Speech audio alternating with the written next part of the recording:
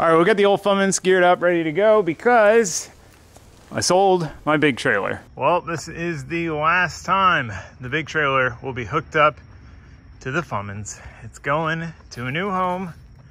I sold it to, of all people, to Varish. He was looking for a trailer. I had posted this one just to see. I was toying with the idea of selling it, and I was like, I don't know. He needed a trailer, he wanted to buy it, and I was really conflicted. I almost didn't sell it because it's going to be hard for me to find what I want as a replacement, which would be the only point in selling it because it's a good trailer, and I just have not had good luck finding what I want to find. But he needed a trailer. I want to get a different trailer. We're sending it and just hoping that we find a replacement. So anyway, I got it cleaned out. I did not realize how much stuff I had in that trailer. This is a small fraction of it. It's spare parts and fluids and chargers and tents and chairs and freaking jack and fuel jugs, and there's a lot of stuff that was stored in there, and now I gotta store it until I find another trailer. So yeah, it was a hard hunt. It was a very, very difficult hunt trying to find a replacement trailer, but I think I found one that in theory is perfect. It's missing a couple little things that I want in a trailer, but otherwise in every way is exactly what I want. And then there's also a backup plan in case this one doesn't work out. But me and Raldo are gonna cruise up about 2 hours away to go look at it. Hopefully it all goes well, fingers crossed, because if it works out, this is exactly what I want in a trailer. So let's hit the road. And the old Fummins, she's dirty, needs a wash. Here we are.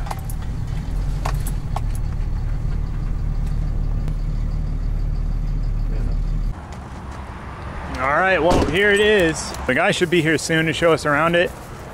Pretty clean. Got some dings down there, but really not bad. About as good a shape as I could have hoped. Tandem axle, kind of matching wheels. See, I'll show you guys more of it if we buy it, or as we go. Well, we did it. We brought it home. I am super, super stoked on this thing. We managed to come to the price I wanted to spend, and this trailer is exactly what I was looking for. And that may sound like whatever, but it is a very hard trailer to find, let me tell you. Let me tell you. I've been looking for this specific trailer basically for a while, and I have not been able to find one. So my old trailer was a 36-foot gooseneck. For those of you who are more familiar with like a bumper pull, that's a 28-foot floor space. So imagine a 28-foot bumper pull, 36 overall because there's 8 feet on the gooseneck. This is a 32-foot, 24-foot floor space. This is the exact size I wanted. My 36-foot was just always overkill, especially for the Miata. You know, my LS Miata is what I tow 99% of the time, and there was just so much wasted space, and I hated that. I hated towing this trailer that was much bigger than I needed and just having all this empty space there. I like efficiency. I like things being efficient, and after using that trailer for a while, I determined that I could go down to a 32-foot, still comfortably fit everything I needed, have room for everything in its place, and it not be cramped, but also dropping 4 feet, which drops weight and gives you more maneuverability, allows you to get in more places. The 36-foot was just kind of that borderline size where you question whether or not you're gonna fit in the gas station, you know? And a lot of times I'd just stop at truck stops because I didn't want to risk not being able to get into a gas station, having to get back on the highway and go down to the next exit. Whereas this trailer, we should be able to get into a lot more places. It should be about that length where we can get in just about anywhere. I mean, it's really only about 4 feet longer than my open trailer. So anyway, that was one of the reasons. Another reason I wanted to get a different trailer was my old trailer was meant to work with a short bed truck. So the enclosed portion of the gooseneck here stopped about here. So that way you could turn a short bed truck 90 degrees without hitting the corner of this on the corner of your cab. But I have a long bed truck, so I could make use of a full length gooseneck and it really not affect me negatively in any way, and I just get more space. So I'm dropping off the floor space that I don't need and adding more room where I do need it up top because I store a lot of stuff up top. So yeah, 32-foot was my number. Very hard to find. I think I've only found 1 or 2 other ones for sale, and neither of them were aluminum. This trailer is all aluminum. I was really hoping to find an all aluminum trailer, and I found an all aluminum 32-foot ATC, which is a really nice trailer brand, gooseneck. Like, this is literally my dream trailer. This is exactly what I wanted. You can see the frame, all aluminum, and then pulling this thing around, granted it's empty, effortless. And my other trailer wasn't bad to tow. It was actually pretty light for what it was, but this thing, starting and stopping and stuff, I mean, it's crazy the difference. Again, we'll have to see how it is loaded, but I'm already pretty stoked on the change up. So yeah, I was really happy when I found this thing. Shorter goosenecks in general are hard to find. 32 especially. There's not a lot of short goosenecks that short, but even like a 36 foot, it generally seems like if it's 36 foot or under, people just go with a bumper pull. You know, you see a lot of people with 28 foot bumper pulls, even 30, 32 foot bumper pulls. Usually when you see a gooseneck trailer, it's a 40 foot, a 44 foot, a 48 foot. They're big trailers. I don't want a big trailer, but I wanted a gooseneck. After having towed both, a bumper pull enclosed and a gooseneck enclosed, I mean, the difference is night and day. One, stability. Cruising down the highway with a gooseneck trailer, it's like you feel the weight going up hills, accelerating, decelerating. But as far as it tugging on the truck, it's non-existent. You pass a semi, you hit wind gusts, all of that stuff, and there's virtually no effect. You almost don't even notice that the trailer's back there. Whereas a bumper pull, it's always tugging on the truck. And there's things you can do. There's anti-load distribution bars and all of that. But the stability of a gooseneck is just so good. And it just makes long trips so much nicer. You don't have to be so on edge if you're in like a weird gusty situation or things like that. Like, it's just effortless. And, you know, that was something I really liked about the gooseneck. And a big reason I didn't want to go to a bumper pull, because I tried to talk myself into a bumper pull because they're a lot easier to find what I want in a bumper pull. I could find a 24, 26, 28 foot aluminum cabinets, loaded out bumper pull pretty easily. Again, the goosenecks are harder to find, but I am glad I stuck it out. The other reason for the gooseneck, maneuverability, like getting into my driveway here, I've got to cut it pretty much 90 degrees. Maybe I could make that work with a bumper pull, but it would be tough. And then the biggest reason, the number one reason I wanted to stick with a gooseneck is tire storage. You know, most of the time I'm towing a car, I'm going drifting. And I can fit so many tires. Even my old trailer with the shorter enclosed portion of the gooseneck, I mean, I would fit 16 tires up there, 2 tents, chairs. I could cram so much stuff up there, and it was just boom, up and out of the way. Toss it up there, grab it down, didn't have to strap it, didn't have to secure it, didn't have to do anything. So that was really single-handedly the biggest reason that I couldn't talk myself into going down to a bumper pull. So anyway, all my reasons aside, this is it. The outside's really nice. I wish it was black to match the truck, but I'm really happy with how nice the white is. It looks so good. The aluminum's all nice and fresh. There's barely any damage on the outside. There's like a little ding right there, and some little small dents in the door. Other than that, this thing is in really, really good condition. It's also a tandem axle. It's a similar weight rating. They're 2 7,000-pound axles versus 3 5,000-pound axles, so 14 versus 15,000 pounds. But it's just a little more inconspicuous. You're passing by DOT with a triple axle. It looks like you're towing some serious stuff, whereas a tandem axle looks more like, you know, just a guy going to towing his car around. So, you know, that's not that big of a deal, but you can get in trouble with DOT for just the rating of your truck and trailer being over the limit. So, all right, that's a lot of jibber jabbering on my reasons. I'm real excited that I actually found exactly what I wanted. And I had been looking all over. I'd been looking like all over the country on these race trailer for sale pages, and I was willing to go far out of state to get what I wanted if I found it. And then I happened to look on local marketplace and found this one 2 hours away. Like, as you can tell, pretty happy about this. So I'm gonna get it unlocked, show you the inside, and then we're gonna start loading it up.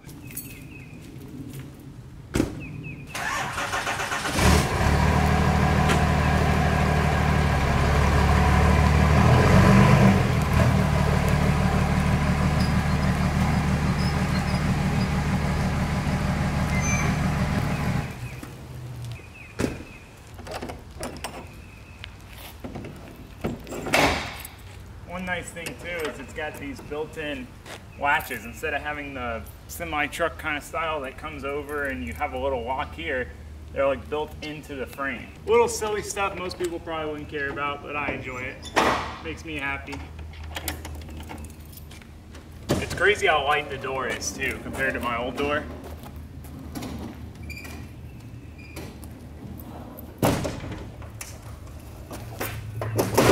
So one of the cool features, the built-in LED lights that are powered off the 12-volt system. There's a switch back here. That's the loading lights, which aren't there.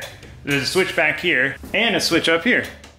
So whichever door you come in, you can switch the lights on or off. It's the little things too, like my old trailer didn't have a latch for the door to stay open, so I had to bungee cord it. This one, nice built-in latch. All right, time for a tour of the inside. Now the inside's not quite as nice as the outside. It's a little more beat up. So this trailer is used for hauling like show motorcycles around. So it did come with these motorcycle stands, which I'm just gonna sell. I might save 1 or 2 of them in case I ever start riding dirt bikes or something, or wanna bring one with me. but they're pretty nice. We got to get those out. But anyway, it's nice because it's all finished inside with the nice aluminum paneling. The difference between a trailer, like if you haven't shopped for trailers, the difference between a trailer that's just like plywood inside or bare inside and a trailer with just walls and a roof and some lights, price difference is nuts. So, and I really wanted one that was finished out inside, so I was glad we were able to find one. But yeah, anyway, you got your light switches. It's got a power inverter. I really like that. It doesn't have a generator door or anything. I like that because I never used a generator. I had a generator in my old trailer. I did not use it, not one time. You know, Ben has the RV, we stay in there. Like, I had no need ever for a generator. So I like that this one doesn't have that, and instead it's just set up with a nice power inverter setup and a battery. So that's the battery, power inverter, fuse system. These are the circuit breakers. It's just set up as a more simple setup, which I really like. So overall, the floor's got some dings in it. It's got E-track, which is kind of nice. I wouldn't put the E-track in if I was doing this. I don't really care to have it. It's better for like motorcycles and stuff, but it is nice because I can kind of strap anything anywhere in the trailer. He did repaint these walls here because they got rubbed from having tint strapped to them. And then, you know, there's some scuff marks and tire marks up and down it that I'm going to try to clean off. But I mean, overall, it's in pretty good shape. We got built-in D-rings, more built-in D-rings. Got a million ways to strap stuff down in this thing. Aluminum floors instead of plywood floors. Aluminum fender wells. I mean, like pretty much everything on this dang thing is aluminum. I really like the built-in lights too. How they're recessed into the ceiling and they go all the way up, and then the gooseneck portion, dude. This is wild. So seeing pictures of trailers with full goosenecks, it didn't look that different than my old trailer. It's like, man, it feels like my old trailer. That thing is deep. Seeing it in person, deep. There is so much room up here. I don't even know how many tires they're gonna be able to fit up here. I mean, we could strap the tent back there. We could put it up here. I mean, with Miata tires, and this seems a little taller than my old trailer, it's hard to say.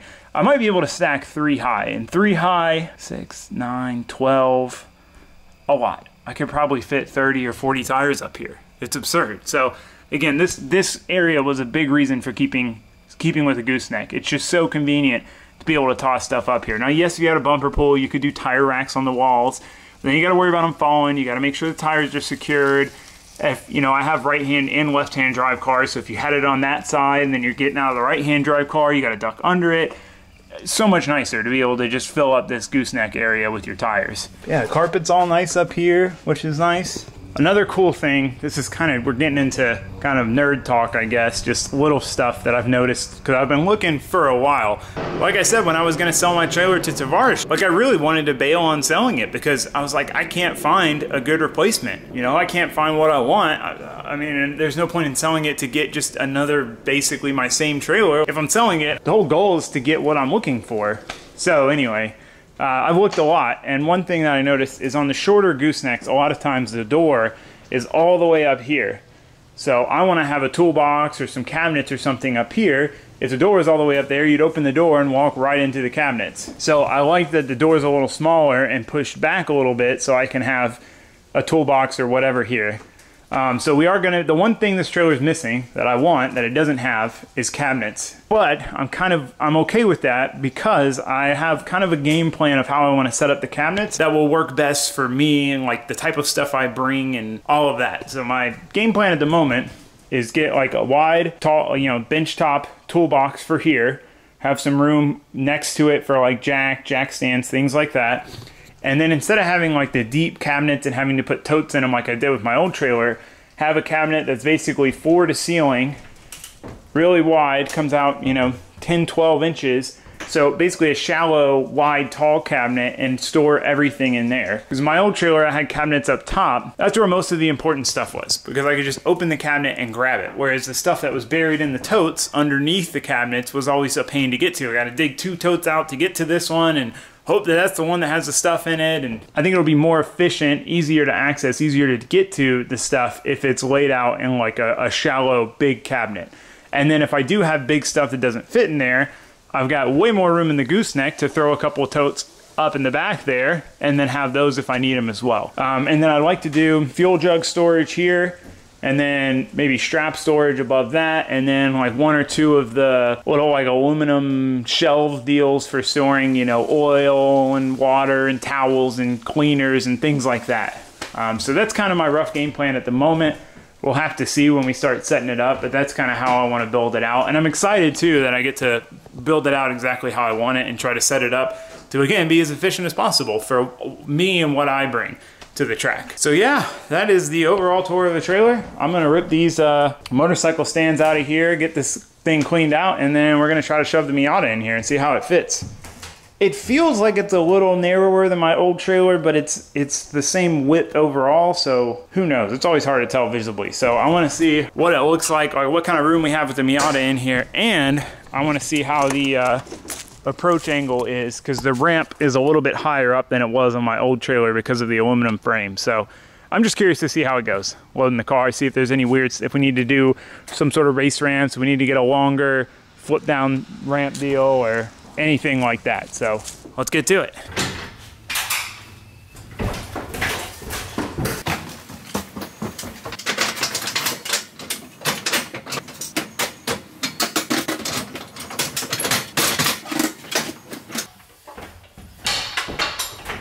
Well, it's nice to see it all cleared out in here, not the freaking motorcycle stands. Another nice thing about the slightly shorter trailer, being 4 feet shorter, with the truck pulled all the way to the front of my driveway, I've got 4 more feet to get the car turned in here. Now with the shop open like this, it's not a big deal, but once the shop's closed in and there's a wall here, it'll be nice to have that room to kind of 3-point turn and pull into the trailer without having to pull the truck out into the street. That's a small victory, but a victory nonetheless. So yeah, let's get the Miata in here and see what it looks like.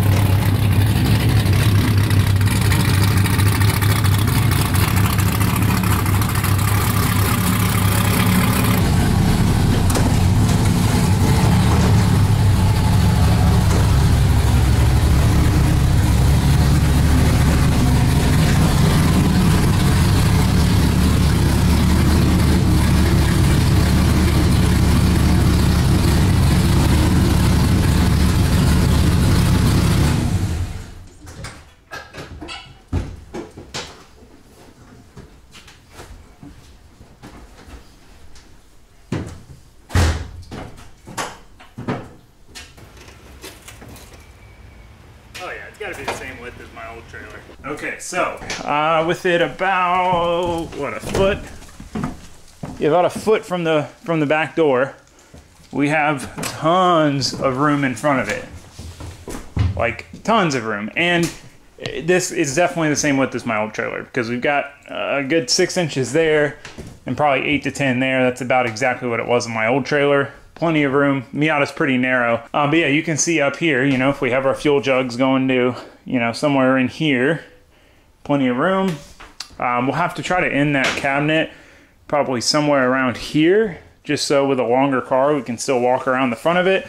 But I mean, overall, you can see there's still a lot of room left with the Miata in here. I mean, even with the toolbox coming out to here, we've still got, what, 6 feet from a toolbox to the front of the Miata. So that, again, was a big reason why I wanted to downsize. And then we have all this room up here. We have miles up here for everything else. I mean, we will have, for what I do, I don't think we'll ever run out of storage room in this trailer. We should always be able to fit everything we need, which is the whole goal. Fit everything we need, but be as short and as light as possible. So I am curious. The FC is about as big as it gets. The Safiro's a little bigger, but not a whole lot. I want to pull that in here and see what it's like. I remember it being really tight on the fenders of my old trailer because it's pretty wide in the front, and I want to see with the extra length what it's like. The Miata is obviously the smallest car that's going to go in here. So let's pull this out, pull the RX-7 in, take a gander.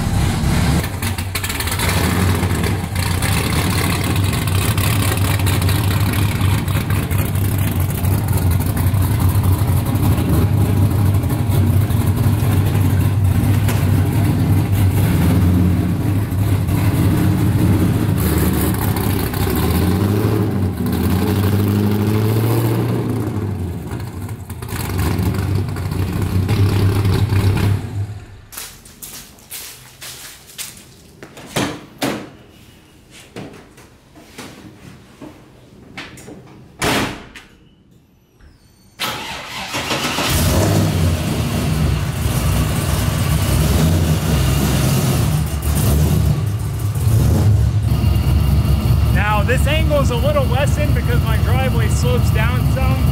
We could go even crazier and drive the truck on ramps, which would bring the back of the trailer down, but I try to avoid that. I don't like having extra steps unloading and loading the cars. I like for it to be quick. So I like to see if I can get it in as is.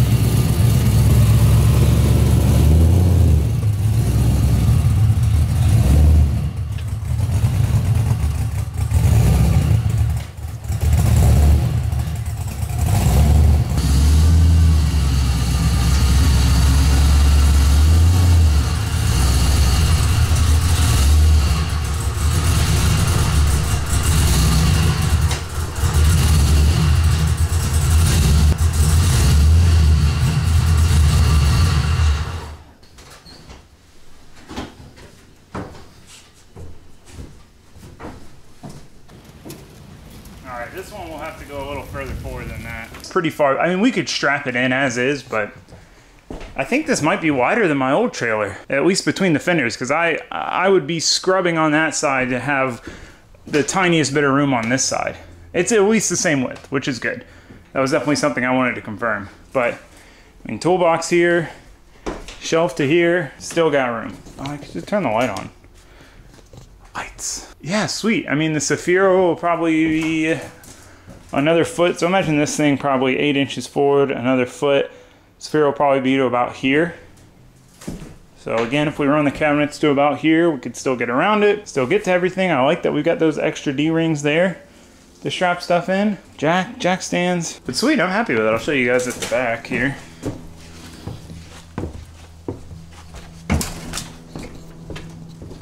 Yeah, you see what I mean? Like, we could easily fit it here, like, just like this, but it'd just be kind of annoying to get the straps. One thing I do need to tackle is this back hinge here for this. It's just like the self-tappers. It's starting to rip out of the aluminum.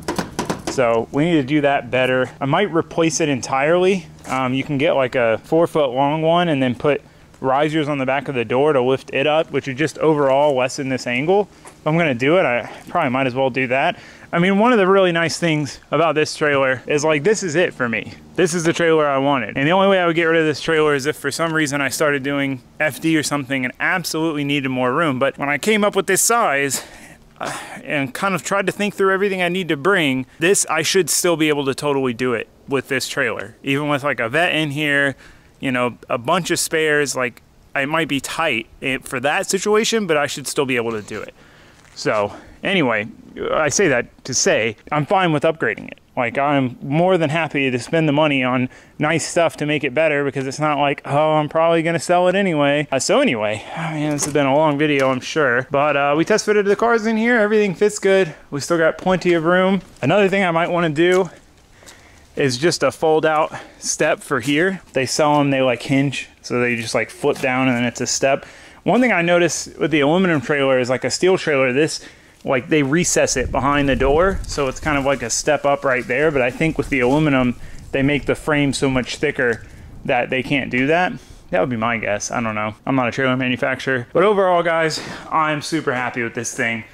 It's exactly what I wanted. I can't wait to start fixing it up and setting it up for my uses, and get it dialed in and like nice, super efficient, everything all nice and organized. Oh, I'm stoked. I'm stoked. So let me know what you guys think of the old rig. Take one more look at her from the outside. So much snazzier behind the Fummins. It just makes me happy because, you know, I built the Fummins, built this entire truck specifically to pull an enclosed trailer, and I was just never that into my old trailer.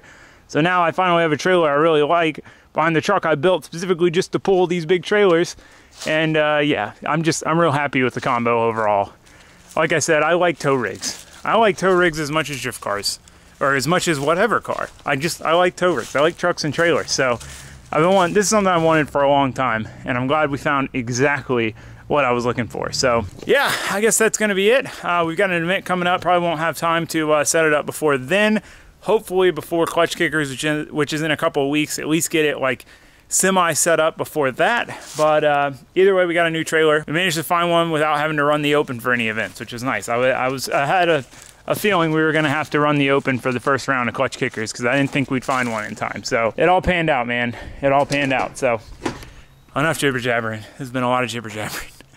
I'm going to end it here. Hope to see you guys for the next video. But for now, thanks for watching. Thanks for subscribing. Goodbye, guys.